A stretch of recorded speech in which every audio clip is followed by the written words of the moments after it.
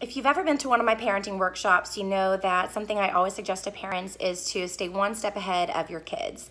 A lot of times as parents, we know what our kids are going to do before they even do it.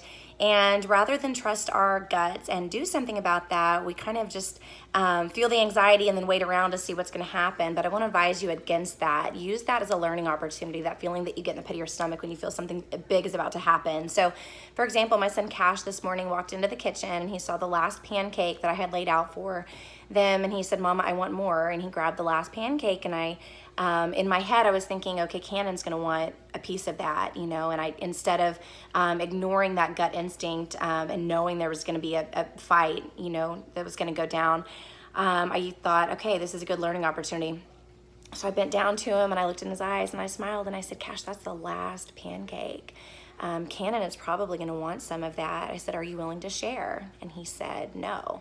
And I'm not the kind of person that forces a child to share. I think it's really unnatural. I mean, he's the one that found it. It's the last one. He should get it. But I did bring that up to him and said, "Are you willing to share?" And he said, "No." And so I said, "Well, if Cannon sees it, he's probably going to want it and he'll fight you for it. So perhaps you should eat in the kitchen instead of the living room, unless you're willing to share." And I could tell he was kind of processing it. He's in his head thinking, okay, I can eat in the kitchen and have the whole thing, or I could eat in the living room and finish my cartoon, you know, and he's processing it.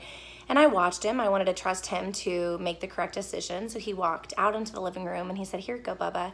And he pulled off a piece of his pancake and he gave it to his brother. Now, it wasn't an equal split, of course, because he's two. It was just a little piece off the top, but it was just enough to appease his brother.